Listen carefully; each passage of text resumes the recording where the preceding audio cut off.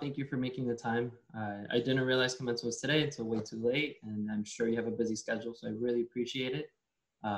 And today we're going to talk about, in general terms, like we're going to start with sea level rise and looking at design's role in this sphere, and then kind of narrow down into specific projects that I've seen that your firm has worked in, Reed Hilderbrand, and then also projects that I have working through Ocean Conservancy, my current organization. And so I'll tell you a little bit about myself, tell you a little bit more about Ocean Conservancy, and then I'll ask you to do the same. So my name is Daniel Padilla Ochoa. I graduated from the GSD with an urban planning concentration and then like a side concentration in urban design. I did consider doing an MLA, but I ultimately decided against it and decided against saving myself 2 years of tuition. But after that, I joined Ocean Conservancy. Luckily for me, it was in January of this year, so right before everything started with COVID. And Ocean Conservancy in Florida has been working on water quality and sea level rise at large. So water quality from freshwater and saltwater sources, and sea level rise basically at all coasts here in Florida. As an organization, Ocean Conservancy has been around for close to 50 years. Actually, it's going to be 50 years next year. And they're based in DC and have offices in Miami, like myself, and also in Alaska, doing a lot of Arctic work. And it's all kind of like a policy organization, as you would expect, but it's backed through a team of scientists and backed through a lot of programs that we sponsor and we also produce.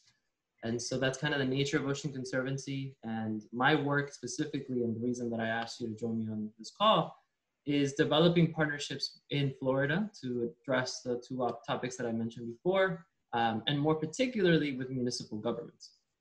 So the first partnership that we developed in Florida was with the city of Miami, which I'm sure you are familiar with, because it has like so many different opportunities and a lot of different challenges, most challenges and opportunities. We decided to partner with them to try to push environmental like protection and conservation, and specifically like marine time. And one of the big things that we're trying to do is do a plastic intake survey in the Miami River. So it's the first one that's going to be done in the US. And really what it's trying to look at is find the pollution sources in the river. And then from there, hopefully try to push projects, either rehabilitation projects on the river, so try to do the new developments that are coming up, or also trying to do policy for like pollution, like ordinances and things like that.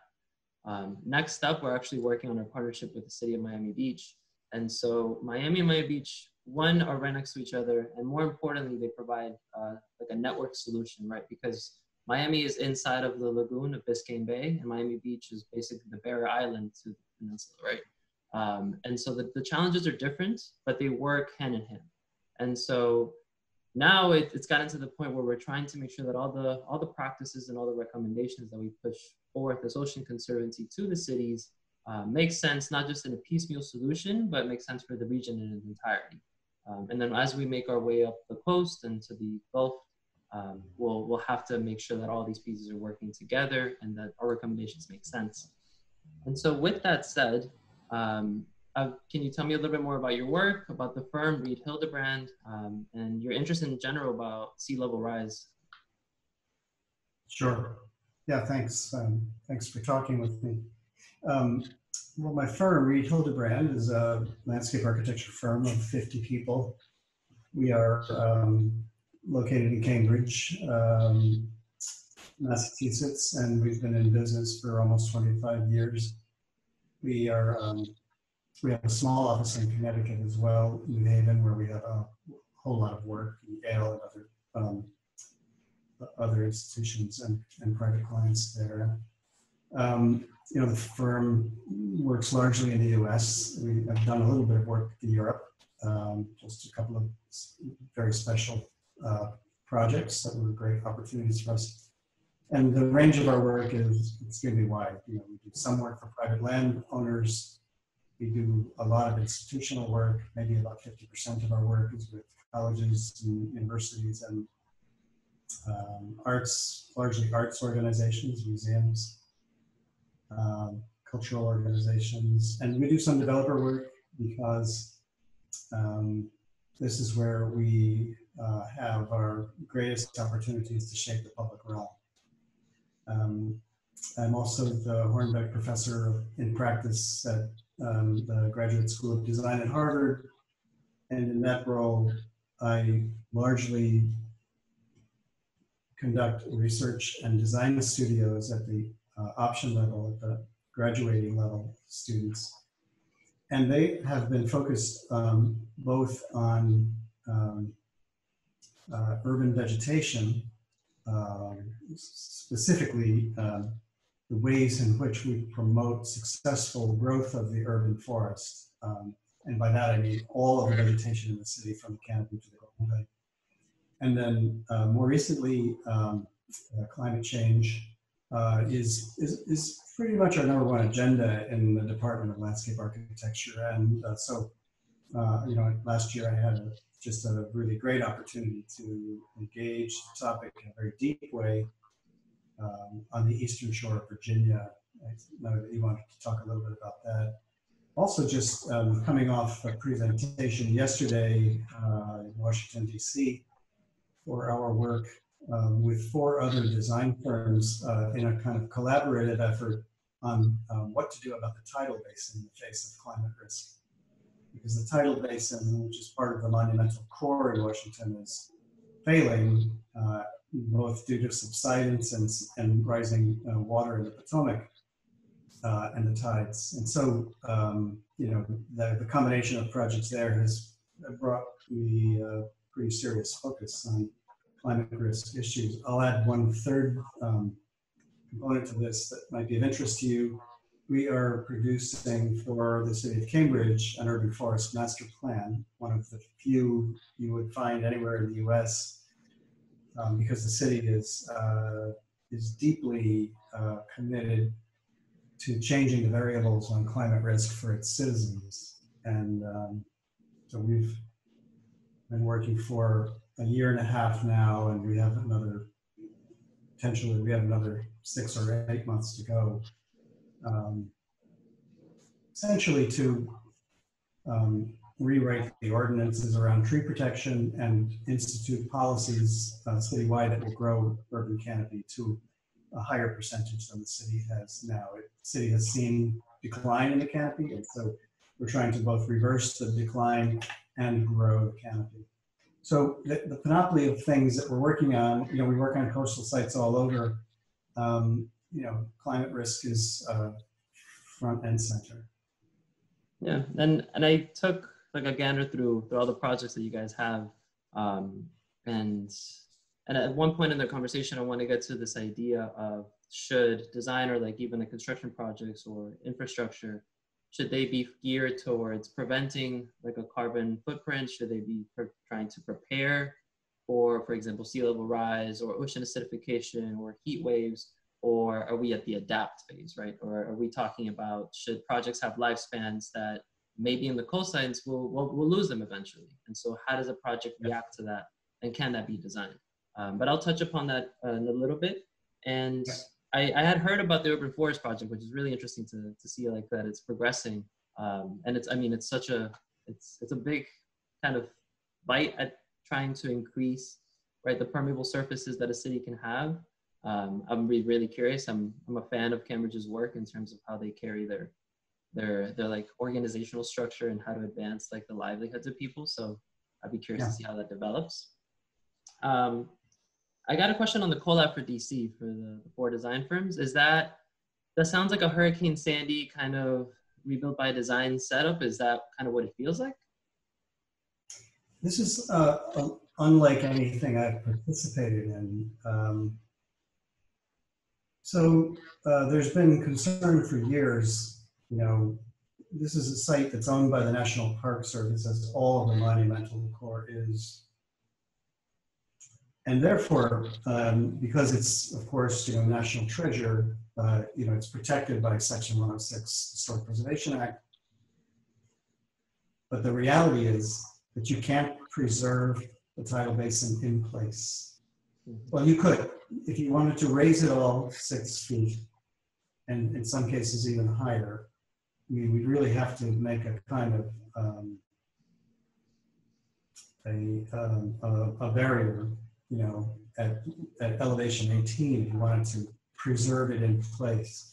So, and that's not desirable. And, you know, the initial cost of just raising the seawall was a $300 million project. So because the Park Service is governed by, you know, the Section 106 law, with fairly tight strictures on how it approaches preservation treatment of cultural assets under its ownership.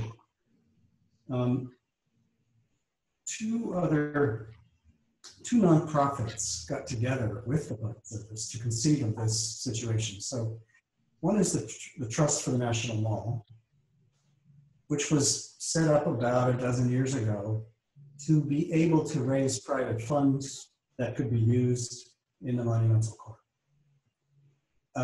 And they've been working hard for a decade or more, you know, on finding ways to make bigger improvements. And you know, the Park Service has really redone the Lincoln Reflecting Pool and the mall in the last 10 years. And you know, these were two massive projects that that required private funding in part, at least. They teamed up with the National Trust for Historic Preservation, which also had, you know, is a kind of policy organization like your own, but they also have ownership of properties. And they decided that they wanted to do something that was outside the box, outside the strictures of the Park Service's orthodox way of doing preservation planning. They hired a young guy from SOM who runs their SOM's New York urban design practice, and he helped them to find funding. They got some funding from American Express, and they fashioned a project which would invite 5 U.S. firms to engage with them on the problem, kind of problematize this very difficult policy question, and produce designs that would be provoking deep discussions around policy and response to 106. And so we were asked, along with Walter Hood and James Corner Field Operations, Vistas and Guthrie Nickel, and D-Land Studio in New York, run by Susanna Drake. We got together in the fall and toured the site, and you know, they made a lot of resources available to us. We all got together in February for a day-long, an evening and then a day-long conference, presenting initial thoughts. And then we were planning, of course, to have a live meeting in Washington, which turned into a big Zoom meeting yesterday, in which we presented. So there are 5 approaches on the table right now. No winner. Here's the difference between Rebuild by Design and the Tidal Basin Ideas Lab. The Ideas Lab doesn't have a winner. We felt this was one of the reasons we wanted to participate, and we were pleased, you know, in a way, to be more collaborative with the what you would otherwise call competitors, all of whom are close friends of mine, by the way. I don't know that that was known, you know, to the organizers, but we are all friendly competitors. And so, you know, as I say, a very different effort to, you know, our typical design competition thing, where, you know, there's just all kinds of secrecy, and you go all out to win, but you're very careful not to be too speculative, you know, and so on. So what we saw yesterday were really some quite speculative, very imaginative solutions for, you know, creating a levee. Essentially, everybody in some way creates a levee, and it's really interesting to see the different ways of doing that. So, really fascinating experience. I mean, it's not just the issue of sea level rise in Washington, and it does really impact the city, because, you know, the 100-year flood, the 100 years from now flood scenario floods all of the Federal Triangle and a lot of the mall and all of the Lincoln Reflecting Pool. It's not just that. It's actually that this is the preeminent memorial landscape in America. You have, monuments to Thomas Jefferson. You can't miss the Washington Monument, Martin Luther King, FDR, George Mason, and so maybe the most unique thing about it is that the cherry trees, right, this world famous cherry blossom festival, are in fact a memorial landscape. And yet they're dying because of some salt intrusion in their soil. And, some of the trees are submerged, twice a day, sometimes. So very interesting problem of how to migrate a living landscape memorial, a commemorative landscape that's alive. Well, I hear that, and I've seen projects. It sounds fascinating, and I've seen projects where there's like a system like the first thing that you propose, which is like a barrier island, basically, and trying to elevate the entire soil. But then that leaves the consequences of, like, for example, like a tidal wave or even like force attenuation to the surrounding areas, right? And so you're kind of just pushing off the problem to whoever else is going to receive that brunt. But this sounds like really interesting, and I love the idea that it's not competitive. And what are the next steps from this? Like, what's going to happen now? The plan was that this was going to be curated over the summer for a 6-month-long exhibition at the National Building Museum. That's all in question now. I think that the food sources are suddenly thinner than usual. And so we're not sure when you could have an exhibition. So we haven't heard really, but I think they're trying to conceive of some considerable online presence for the work. Maybe a publication. If you think about it, it's 5, frontline landscape architecture firms working or something on for 5 months, and it's really a pretty rare, with a landscape of this importance. So hopefully something significant will come of it. For me, most especially, the policy discussion that was framed, which is how do you interpret the Secretary of Interior standards for preservation under rehabilitation so that you could actually move something? Because this is a problem we are going to be facing. That's why you have an Ocean Institute, but this is a problem we're going to be facing on every coast and every river, all over the world, really. Some cases more severe than others, Miami especially. No, definitely. And I think the conversation usually is centered around like the cultural memory, or like the idea of like a legacy having to leave and having to retreat in a managed form, ideally.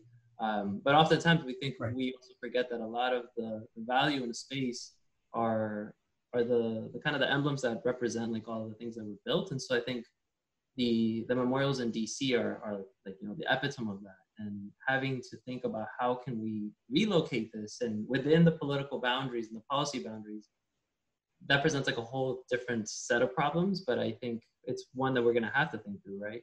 I was looking at in downtown Miami, there's like a site, or there's a circle, it's called the Tequesta Circle, and it's like the first inhabitants before, not the first, but the last native inhabitants before it started becoming like a colony.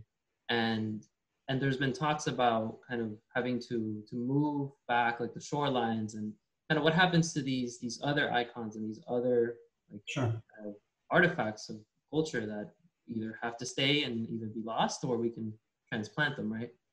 So I think that's a fascinating topic. Yeah. Shifting gears for the sake of time, and thank you so much for sharing about that. I wanted to touch upon 3 projects of yours. Well, the firm, and then I think one specifically that you worked on hands-on. I'm going to share my screen now so that you can be visually reminded, but I'm sure that you know exactly which ones I'm talking about. So the first project that's on screen is the Hudson Long Dock Park in New York. And The other ones that I want to talk about are the Buffalo Bayou Gardens and the Arboretum in Houston. I picked two specifically in Houston for the reason that I wanted to ask you their performance after Hurricane Katrina, and then the other part of it is, and Hurricane Harvey, sorry. And the other part of it is this idea of building with the intention to get people closer to water's edge, specifically in Hudson. Yeah. And if I wanted to see if you could talk a little bit more about this project first, the Hudson one. Well, you know, I talk about Long Dock Park a lot, in part because I spent 15 years on it. And it's also my hometown. So I grew up here. I knew this piece of property. My father worked in the factory next door that became the Dia Foundation. And so it was an enormous stroke of luck, really, to be asked to come back here and work on a site that I knew as, you know, just like a poison nightmare. I've seen the historical photos and they're incredible. Here's an important story to tell. We started the project in fall of 2003. And we worked for more than a year on a project that would have put a hotel on the site inside a park. A very novel idea. I was intrigued by that, very much intrigued by it. And the reason for that is that Scenic Hudson had gone to the city of Beacon after purchasing the land and getting the remediation underway, and said, you know, they wanted to build a park and they were going to start, you know, soliciting proposals and come to the city with a plan to, you know, for a park. And, you know, there's all the right reasons to do that. You know, the city of Beacon had almost been cut off from its waterfront over the years through an urban renewal period that decimated the fabric between the river and Main Street, which is an amazing street. And it's a beautiful town. When I was growing up, it was a rough place, but it's really, it's now a very vital city. And the city said, we don't want only a park. We want development. We want an activation. And so they conceived a plan which would have put a 130-room hotel here. And as you can imagine, it was going to be a long, skinny building, sort of where this, you know, right here where I'm drawing a line. And, you know, it was a very interesting proposal because we felt we were breaking ground in a way, thinking about, you know, the private performance needs and functions of a hotel environment in a park, right? In a truly public realm, and something that is right on the waterfront. And by the way, Scenic Hudson, you know, had been for already its 50-year existence, been essentially the watchdog for development along the Hudson. So in a way, we're in a position of having to test out their own convictions about, or maybe to say it differently, to make a demonstration of viable, resilient, we wouldn't have said it then, waterfront development. So we were all very keen on that. So interesting. In the second year of the project, in 2004, we were still working on a hotel project. And we had a meeting with you know, our ecology team and the developer and the Scenic Hudson team and so on. And a good meeting, good kind of project meeting, kind of maybe in schematic design. And the next day, the Scenic Hudson project manager called me. Again, this is 2004. And she said, there was a topic we meant to get to yesterday and we didn't. And I just want to kind of put a bug in your ear and see if you have an immediate response, but we're going to be looking for a more formal response. She said, what is our view about the impending sea level rise and how is that going to affect our design here? And I said, Marjorie, I have no idea. because in 2004, this wasn't really a topic of discussion. Yeah. And so I love pointing that out, especially to, you know, young audiences, students who have grown up, you know, faced with this problem, right? It's quite a new problem for most of us. But boy, has the world changed around that topic. You know, so anyway, we really had to get busy to understand, you know, the phenomenon of sea level rise, and also to try to predict its implications for design. And this is before any government kind of like guidelines and like projections had come out. Yeah, I don't think, I mean, NOAA was probably working on this, but it wasn't sort of common currency at all. I mean, if it were, I'd have known about it. You know, Right. Working on coastal sites for all of my professional life. All the green you're looking at here, every bit of it, is made land, right? It's fill. It's essentially basalt rock that was used to make railroad sidings, which did this.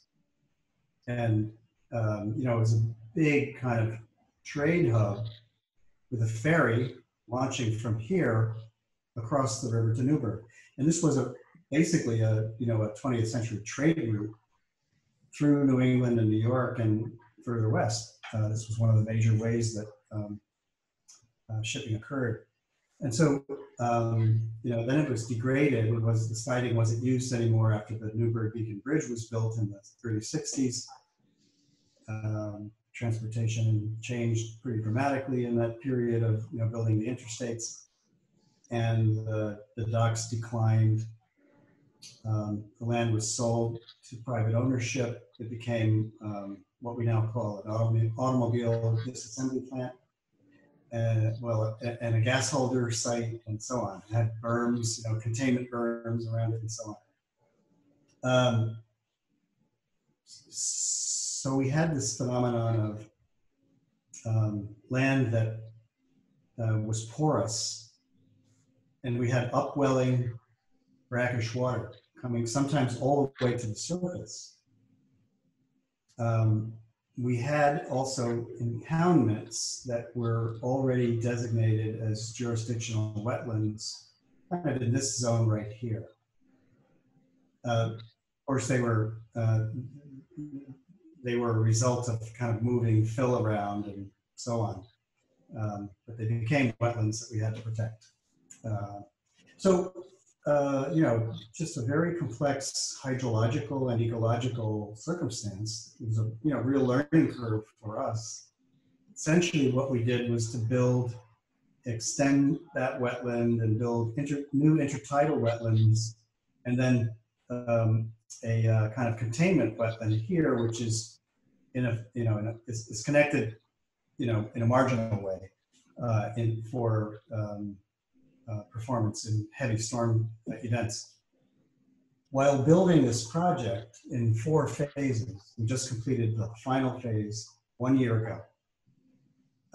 And that was essentially due to the kind of the rolling remediation phases. We had Hurricane Irene, and there was another hurricane that blasted through here. Within 1 year of each other, we had 2 hurricanes. In both cases, the construction site was submerged, except for the kind of the land buttresses that we had already built in place. These are actually about debris protection. They keep the debris on the shore. And so, you know, there's another one here, and then there's another one here, which we just finished last year. Anyway, what we proved through the construction of this was that we were in fact building a resilient system. We were building a system that could flush itself. And we had phenomenal success in the plant communities that we placed there. And I have to say, it's proud because, you know, we were learning about resilience and making a resilient site. So, And this was, I assume there weren't a lot of modeling that you could have done to predict like how it was going to perform for example, in a hurricane, right? you know, I would say that we had very good engineers, site engineer and hydrologist to work with, a great ecologist. But I mean, sometimes it felt a little bit like fumbling in the dark. Yeah. We were guessing at some things, and we just didn't really have failures. We were building a beach. The beach failed a little bit because it's very hard to build a beach. But it's there and it's working. There's a kayak pavilion right in that location there, and that's a big success on the Hudson. In any case, we were learning about resilience while building it. No, I hear that. It sounds like an amazing process, and the fact that it was like your home just makes it so much more personal to you. Very meaningful for me, yeah. Yeah, that was fantastic. And how has the kind of the welcoming from the city, how has it been for the project? Has it been impatient because it took so long? Are they kind of happy with the product? I can't imagine they're not, but. We opened, the first phase of the project, which was a combination of an artwork here by George Trackus and the reconstruction of the wetlands right there. We opened that up, I think, in 2009. So, it's had a kind of, opening up over time. But what I can tell you is that, and my cousins who live in the area still have verified this for me, but it gets incredible use. And I think I actually know somebody, who lives in Garrison, one next town over, who walks here every day at the end of the day. Wow. I think that this park has really reconnected the city of Beacon with the Hudson River. Yeah, it's a mission accomplished then. Yeah.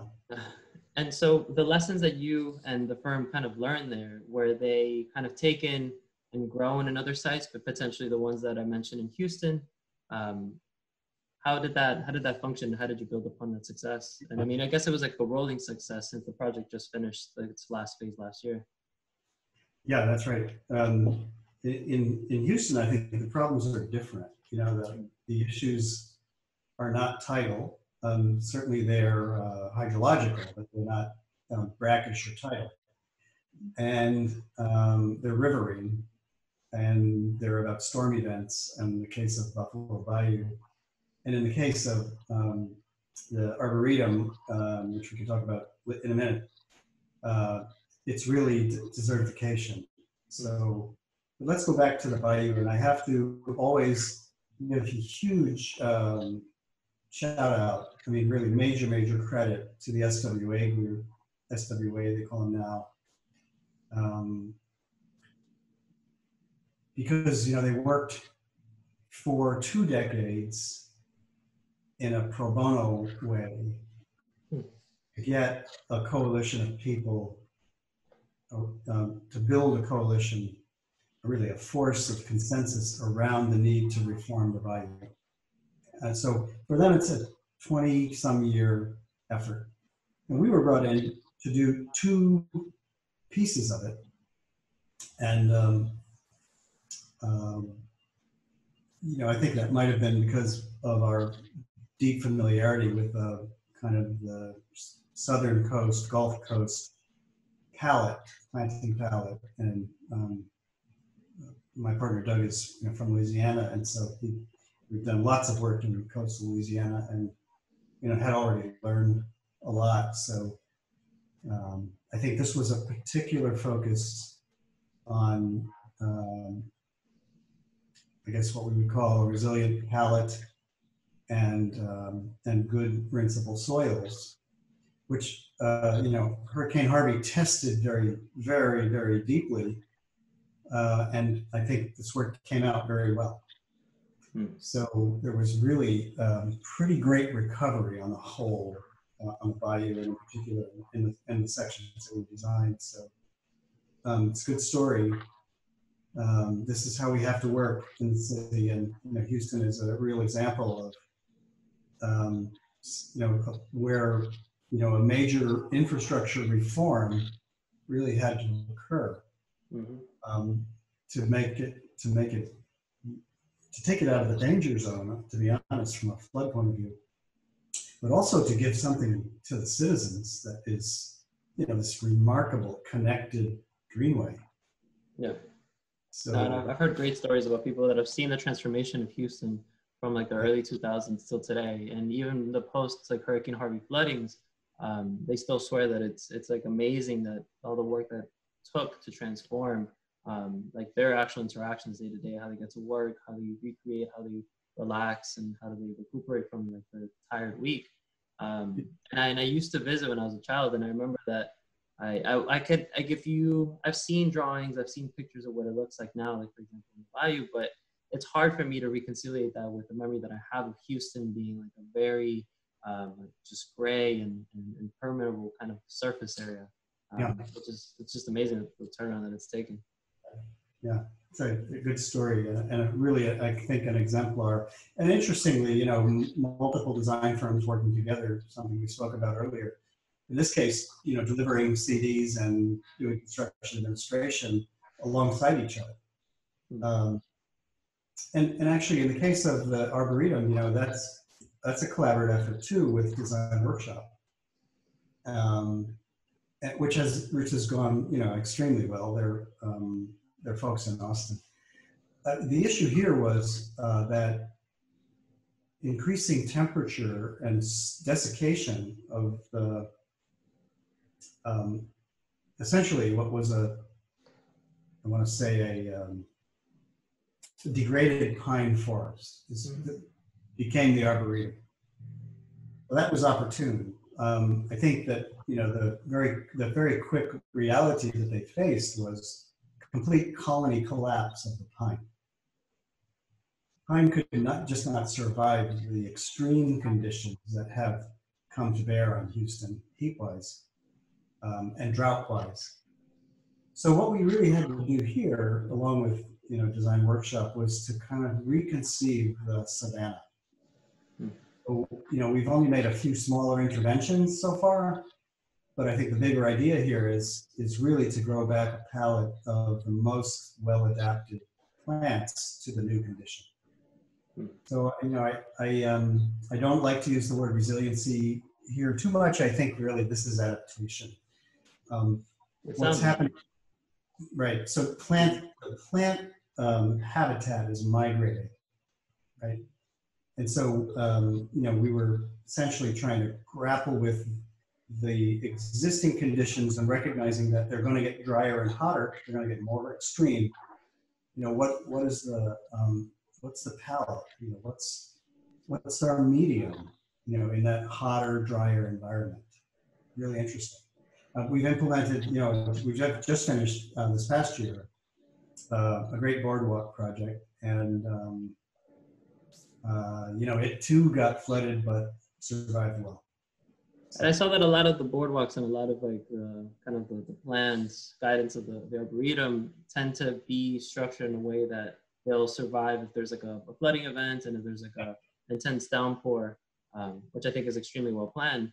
Yeah. But going back to this idea of like of species like migration and changing like kind of like climate zones, is there like a social pushback on that? Were there people in the table or maybe in the planning phases where they were saying, no, we want to keep what Houston is today, meaning like what it used to be? Was there any of that? Only a little, but I think that is a natural response for people. And when we talk about the Eastern Shore, I can speak more about that. In New England, for 25 years, I've been having to explain to people who live in a pine forest that it won't be there forever. Oh yeah. So that dynamic has been, is really a deep part of landscape architecture. What's newer is the migration of the pine forest is short-lived because pines only live to 100 years or so, and so. Early work at Simon's Rock College in the Berkshires, where everything was conceived around this beautiful character of a very mature pine forest, and needles on the ground and all of that. That was the environment people loved, and it was falling apart. It was very hard for them to give it up, and they want, you know, their natural tendency would be to plant another pine forest.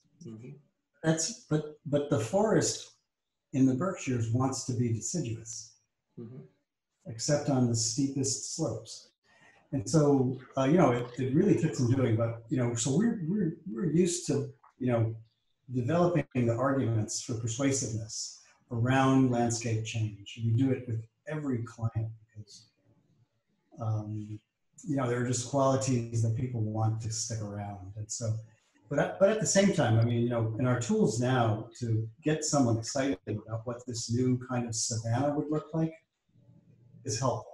You know, it was hard 20 years ago to be convincing of that, but with photorealism in our drawings like this one, you know, I think we can make exhibits that are pretty persuasive to people about the future we're predicting. I agree with that. And maybe this is too far up Ecology Road, but it kind of talking to this visualize this completed reality, right? Like you usually show drawings and they're mature trees, right? We're really showing what it's going to look like 20, 30 years from now, if that. And then a lot of times clients, cities, governments, they want to go the extra mile and spend the extra dollars to make sure that their trees are mature. So, you know, the short political cycle can see the benefit. Have you seen, or perhaps like you've worked with like ecologists that make the case against that make the case for planting saplings, for example, so that they're able to properly adapt to their new environment? Just curious. Yeah, that's, you know, that's another kind of lifelong discussion. And, you know, I really get both sides of that, you know. The city of Cambridge is basically working on 2-inch trees, and we just don't like to plant 2-inch trees because they're vulnerable. But that's the economics that they've been working out for, you know, quite a number of years, says that the best they can do is a lot of 2-inch trees. We have, you know, done some really interesting, you know, restoration projects and forest edge projects where we might plant, you know, 200 or 300 1-inch trees. You know, at the Clark Art Institute in the Berkshires, I would say that, you know, we planted 1,000 trees, you know, in 3 phases of work. But I would say that more than half of them were 1- and 2-inch trees. Well, we were making thicket. So in that situation, I mean, the thicket is great, and they will either, you know, be, you know, culling trees out, which they have already started to do, or they will sort of self-prune. So, you know, that is a kind of an age-old practice. So, you know, sort of growing a forest age. You know, when it comes to, you know, having an impact on a street with a new public realm, you know, we're gonna do our best to plant 5- or 6-inch caliper trees that have, you know, 18 or 25 feet of growth already. So, and you know, we have to compensate for the recovery time. You know, typically about a year per inch. So, you know, those trees are under stress for 4 or 5 years. And you know, this is a big part of our business. You know, looking after that problem. Yeah. I hope that balance is continued to like be like discussed, especially with like big municipal projects that are trying to increase their urban cover. This is Houston after Hurricane Harvey, and the fact that projects like the ones that you guys worked on are resilient enough to be able to kind of retain or recover the performance that they had before is absolutely amazing. And I hope that we get more projects like that.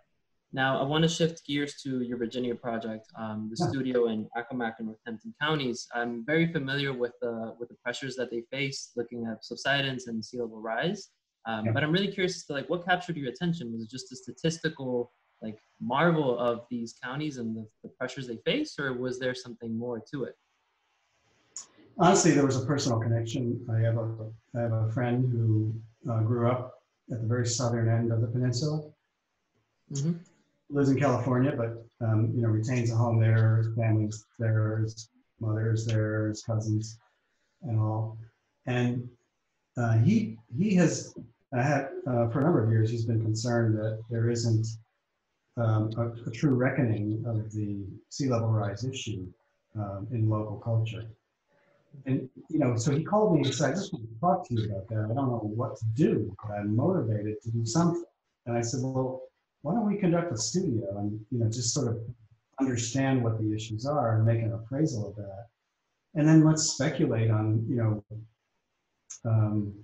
what could be done. I'll go back to something that you spoke about earlier, Daniel, which is the rhetoric around resilience and adaptation, or more specifically, migration. So on the one hand, I think that the resiliency efforts that we can identify with Rebuild by Design in New York, and we did one in Connecticut in Bridgeport, is largely about remaining in place and reinforcing. Mm-hmm. And the other position, which some people have staked out very firmly, is retreat. I mean, this is all common parlance for you, I know, and probably for your audience as well. But it was not new to me, but it was, let's say that I was able to confront that in a deeper way with this project. So it interested me to find the ground between retreat and remain. Mm-hmm. Because when we talk about remain in place, we talk about livelihoods. And that's how I pitched it to the students. And, they were asked to find their own sites and also make a case, somewhere in that spectrum between retreat and remain in place. We're looking at Willis Wharf here. We're looking at Watchet Creek. Yeah, this is Watchet Creek. Beautiful photograph by Gordon Campbell, who gave us permission to use his work, and we had some great chats. This is on the seaside, so just to the right of 6 or 7 miles out would be the Barrier Islands, and what we have here. Yeah, so there you can see the Barrier Islands disappearing. There's a 70-mile-long system of Barrier Islands that is disappearing. And we were actually able to go out with some watermen to walk the Barrier Islands, and we could see where storms had very recently broken an island into two. They were simply disappearing. And so, that's a great image you have. You can see the threat. It's kind of plain as day. What my friend Tom told me over the phone as we were talking about, how to approach this was that if you talk to the locals, they mainly describe this as erosion. And, it's a conservative view, but, they don't necessarily buy that the sea level is rising, nor do they accept that the land is subsiding. We know it is. We've talked with coastal geologists, and because of a meteoric event here, 3 million years ago, I believe, there is a gradual subsidence. I mean, it's microscopic, but in truth, the combination of these phenomena means that, sea level is rising 5 millimeters a year here. Mm-hmm. And that's much faster than even Miami. I mean, it's faster than almost everywhere in the world. So the risk is very, very high for, these incredible places. And, essentially the employment picture here is, the largest employers are chicken farms and processors. So Tyson's Food is a huge employer on this peninsula. And that causes issues too, in terms of runoff and so on. The ecology is pretty well out of whack anywhere near a chicken farm. And then and the others are water. So there's people working in the processing plants, and then there's two other real populations here: people who are farming either salt hay or in the large part. This used to be cotton. It used to be a breadbasket actually. It used to produce incredible produce, and there was a great system of rail depots and so on. Cape Charles became a wealthy town because of this. It's a prosperous town, I guess you'd say.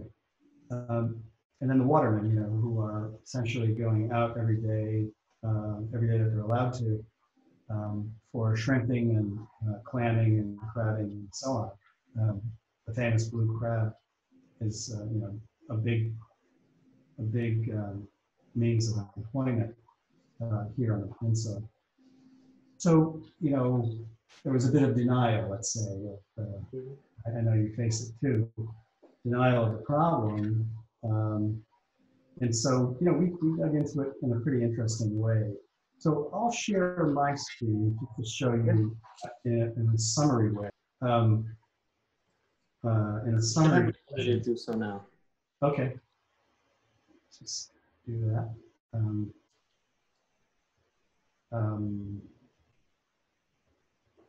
Yeah. So, okay, you should see that now, right? It's, yes. Yeah. So this is the first page. I'm just going to put you and me back up here so I'm looking at you while I speak.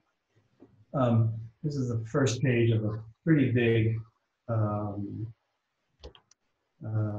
compilation of projects. And the reason I wanted to talk about it was, well, there's a couple things. One is that because the boundary between land and water is dynamic on a daily basis, and obviously, through time, I asked the students to draw the peninsula as if it were continuous with the water. So the means of drawing then became streets and parcel boundaries. And there was a kind of there was a conceptual idea there that, these things will change. Under Virginia law, if your land is underwater, you no longer own it. And, then you have to get a tax abatement and so on. But so this drawing is also an itinerary of all of the 12 projects in the class over the semester. So we start, and this was also the order for the final review in December. Saxis Island, which is here. I don't know, I guess I need my annotation renewed. I can see your mouse. I think if you point at it. Okay. Saxis Island, which is here, is disappearing. Most of the people who live there work elsewhere. They work on land.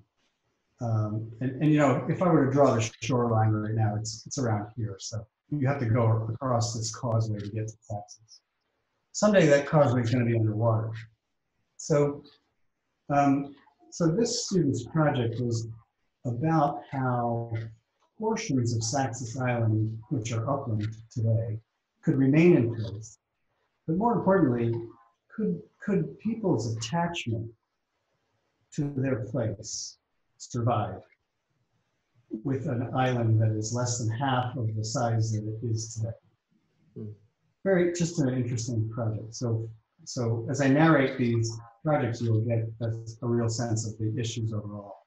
The next one down is Davis Wharf, a place where there's a creek, a tide creek, and there's a public dock on one side and a private boat launch on the other side. And the docks are going to be below water. So this was a project to imagine what happens through inundation over time, how you migrate those assets upward and back to the upland. In Cherrystone Inlet, which is the next one down here, The student took a single family holding, which is farmland, and predicted a future for it, which included having to move their home back on the land, having to build a protective dike to sustain land-based agriculture for some period of time, but ultimately how to operate that dike in a way that would migrate the production towards aquaculture. So, you know, this is in a way, another kind of right to remain project. But recognizing that if you're going to remain, you're going to be adapting pretty seriously. You're going to be investing in, you know, sort of rebuilding your home and rebuilding your driveway and so on. So it was nice to get to that scale of project. Then just south of there in Cape Charles, we had two projects that were about how you deal with the problem of a historic district having to migrate. And so combination of protective measures and retreat measures. Then going across to Machipongo, we had a project that took advantage of the interesting culture around land trusts today to form a kind of common that would connect the Barrier Islands Center, which is in the middle of the peninsula, to a water site that they operate through the manipulation of frontages and the creation of shared assets, essentially. Then let me go all the way to the south. Fisherman's Island actually has been created in the last 100 years out of a shipwreck. It's taking the sand from all the way north, catching it, and this is the only island that's growing. They're all disappearing, but fishermen.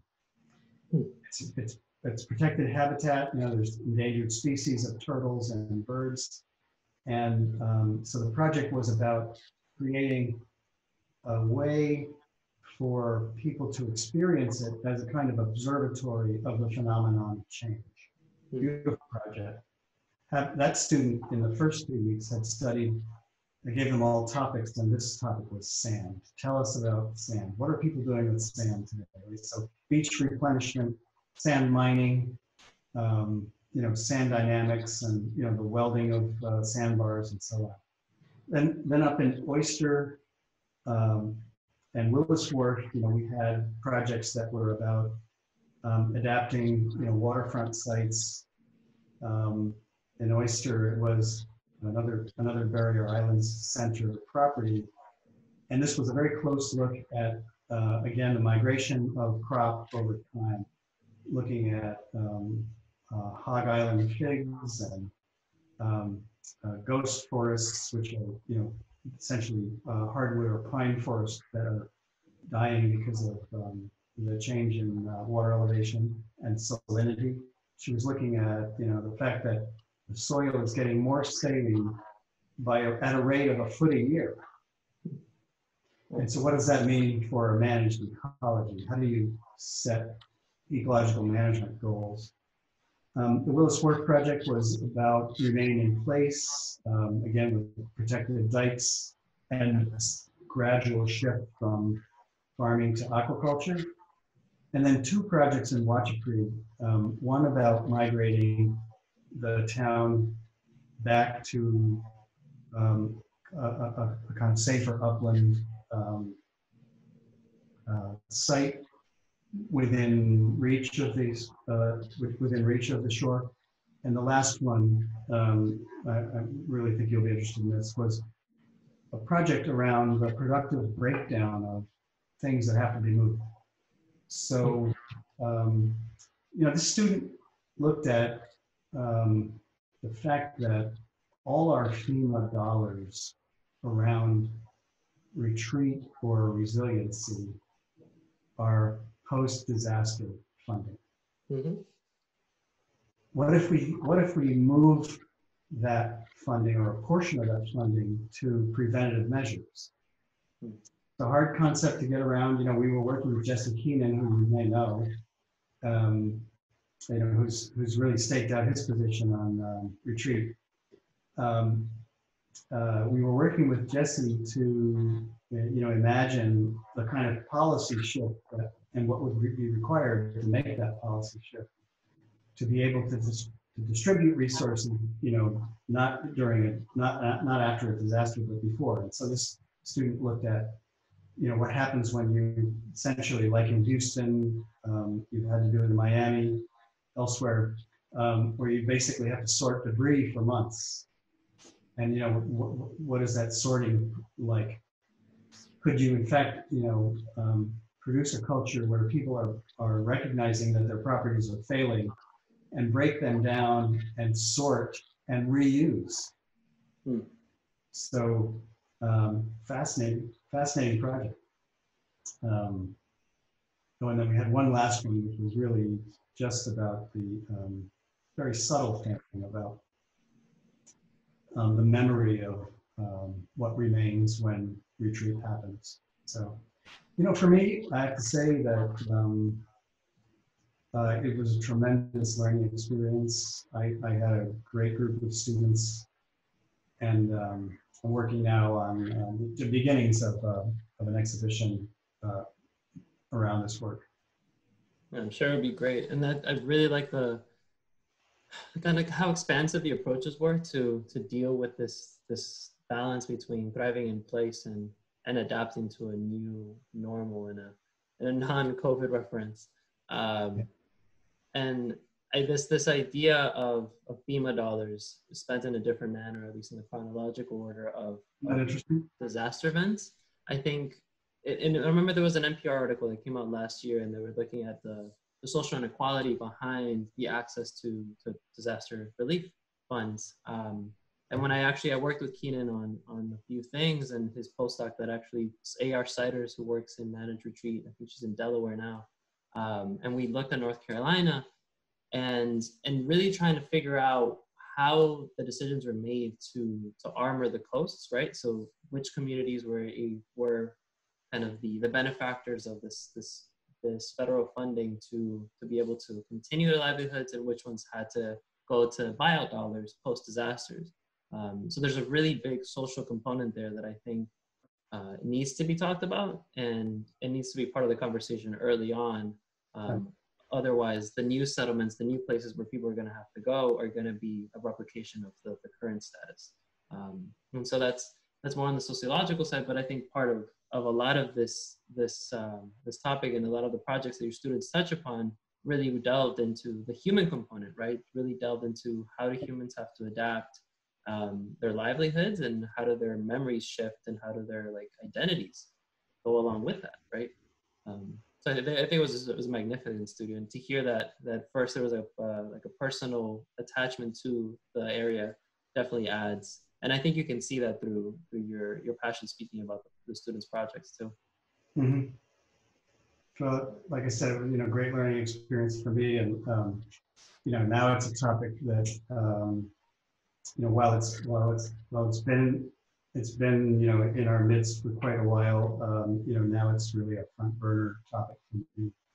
So I'm sure it'll open a lot of different other projects that are trying to figure out what lessons did you learn. And speaking of lessons, as a final kind of trying to pick your brain, what lessons do you think can be extracted from this study, this kind of the speculative study from these two counties, and do someplace, for example, like South Florida? So I'm going to show you kind of the area that I would like to kind of talk to in Miami, and then you can tell me what you think. So this is a LiDAR model of Miami in general. So Miami. Like your color scheme. Yeah, I know. When I saw that map, I was like, this is perfect. I have been working on a few things for sea level rise and ocean climate justice, and we've been trying to put some maps together. And this has been a theme. And so Miami in general sits around kind of like this border here, the proper city of Miami, and then you have Miami Beach along the coast. Yeah, I'm pretty familiar. I used to go to Miami a lot. Perfect. Just because it was an exotic place that I could go to and come back from in 3 days. Yeah, that's most people's, I think, familiarity with Miami is a place to just experience some R&R, and really that comes to this idea that you can manipulate an environment for whatever like uses you can have for it, right? And you can see the extent where the Everglades used to be, right, where it should be in a sense, and of course should is like a very loosely used word. But you can see the natural ranges in the topography and the place that seemingly is flat, but when you really go into the micro, in quotation marks, like the micro changes in topography, which are really talking about 3-5 feet differences, which are significant for hydrology, it does create these like inundation zones, right? Just over the last 4 days, we received over 15 inches of rain here in South Florida, and this right here, if I could spend another like a few hours on this map and I could put an overlay of like the actual rainfall data, I'm sure it would be over the places that are darker in this image. You know, it's not a coincidence. So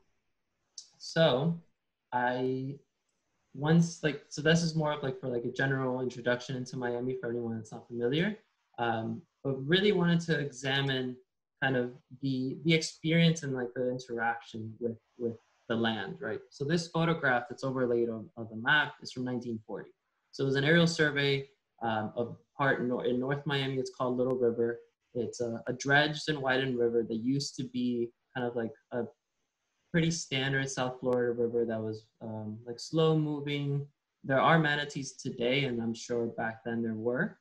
There probably even were some alligators and saltwater crocodiles as far as I'm concerned. But what I really want to highlight is that the boundaries to the expansion of the river, so the river banks, right? So like the toe-ins and looking at the curbs, they had to be respected, right? So if you look at this area here, the river obviously grew at a certain point of tide, right? And this is before the technology for like pumps and before we had like a good grasp of this, because that really came online after the 60s. The development really had to kind of respect those boundaries, right? And so as time went on, we didn't see that anymore, and so we started seeing like the build out of the places that are under 5 feet, right? Yeah. And so now I've been talking with the county, Miami-Dade County, and they're looking at Little River as an area of focus to see new projects. And so the question of the current built environment sitting on top of this very precarious like nature, right? Really this really vulnerable space, begs the question, like, what can we do here in such a densely populated area, and at the same time, an area that needs to be prepared for opportunity, right? Like there is no if, like these are areas that need to be planned for now. And so I wanted to ask, how would you approach this, right? Like if you were tasked, like for example, with like an option studio, so we can go into the speculative realm, where would you begin? Well, I guess I would look at risk in temporal ways. So you know, try to identify what is under threat most now, and you know, maybe you do that in sort of 10-year horizons. Because I think that it's a reasonable prediction. You can't say it's any certainty, but it's a reasonable prediction that things are going to increase. In inundation, increase in salinity, and increased acidification, but also desertification. But I think you're talking mainly about flood risk. So someone's already probably done that. It seems to me that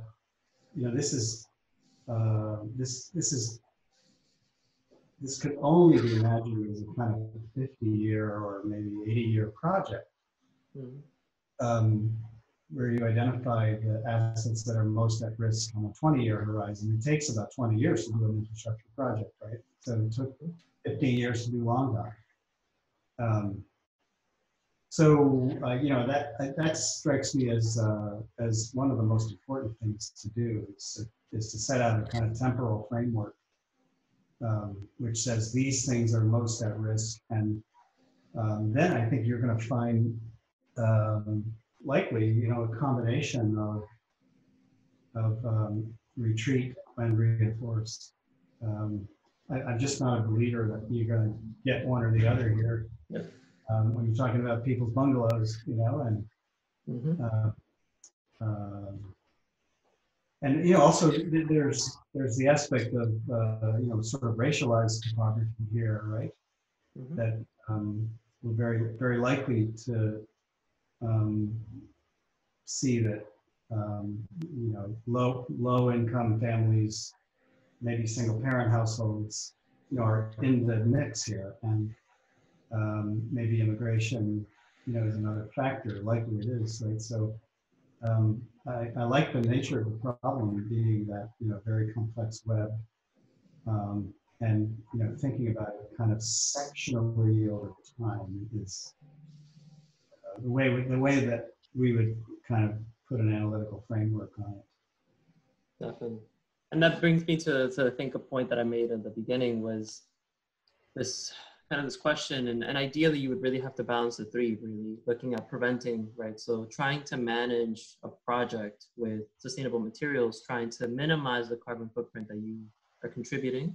And then there's also the question of preparing, right? So if we're really trying to figure out a way to build resilience in the form of staying in place, then how do we do that? But then the last is adapting, right? So adapting to a changing coastline, adapting to more sunny day flooding, adapting to higher salinity levels.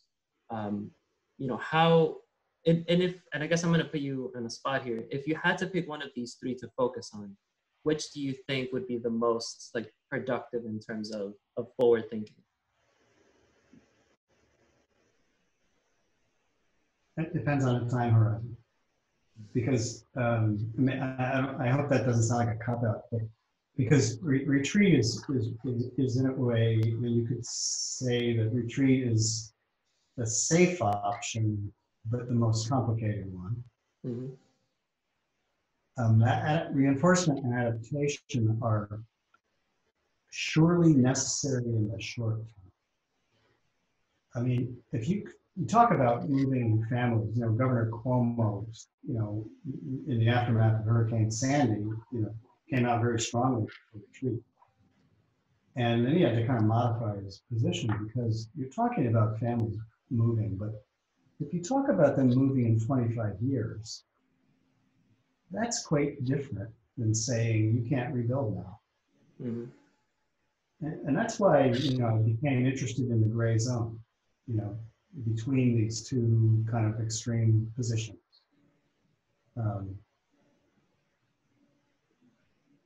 I think that's a perfect answer. I mean, like you said, I think if you present the options to communities of, we might have to relocate 20 years from now, and if we start planning for this now, there might be a bit like a better reception to that idea, and that makes a lot of sense.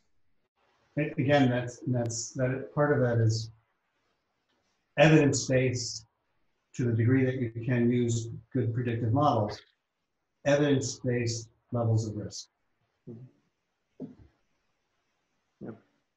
Like you'll end up saying to someone, you know, you're the most in danger soon. And, you know, they might just say, well, thanks, see you later. Or they might say, you know, well, I guess I need to be thinking about my future. And that's where I think, you know, the Eastern Shore thing for me, I've never done a project like this before where I unleashed students on 12 different sites. You know, it was insane carrying like 12 projects around my head. But for me, that was a vehicle to unearth like so many issues, right? I usually define an option studio very narrow.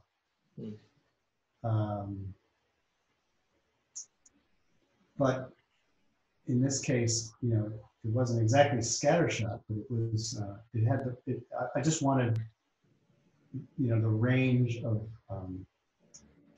issues to be foregrounded, and in many cases, students were talking with residents, talking with the coastal geologist who has a center in Watcha Creek, talking with the director of the Barrier Island Center, talking with watermen, And in the end, you know, that's what we're dealing with, right? It's people's existence, people's memory, their livelihood, you know. And this is why that project came to me in the first place, because someone cares about the heritage, the fact that this family has been there since the 17th century. You know, they came with a land grant from the crown. And so, you know, there's a deep attachment. It's pretty hard to say, you know, you're going to move. Yeah. So. No, and I think, so I can imagine, so my option studio at the GSD was very broad. And so the professor kind of just told us, here's the site. Then you find your own project within this 900-hectare site. And we were, you know, that's pretty much what I did. Yeah, no, and it's challenging, but I think it also, miles of coastline. I can't imagine they took it lightly. But the results of the students' projects really kind of are, I think, a representative of the macrocosm of this issue, which is all of these considerations are valid, and all of these considerations need to be taken if we're really thinking about how can this community like react to this, right? Yep. And so I think in that case, I think in your studio's case, it was the perfect space to do that. It was the perfect space to leave it open-ended and allow the students to really realize what are the issues that they want to tackle. Right. It was a good approach. And I can tell you, you know, as maybe a final comment, that the students that we're teaching, you're not far from them because you're a recent graduate, are without any doubt at all deeply committed to these issues. And you know, that's really, for me, that's incredibly satisfying. They want to be working on these issues. Well, we also recognize that it's the future, right? Like if now we're fluent in this language and we're not fluent with the work, then I think it also puts us at a disadvantage to adapting to the new like occupational norm, right? Because firms, whether they want to or not, they're going to either have to hire consultants to become proficient, or they're going to have to hire professionals who already have experience with this. And I mean, in my own experience, that's kind of where I took that decision. It was to kind of seeing what I'm passionate about, and at the same time realizing that the future is pointing in one direction, and so I better kind of get prepared for that. So there's even like an intellectual preparedness that you have to take with climate change. Well, you seem like you've landed in a great spot. Oh, I'm extremely happy.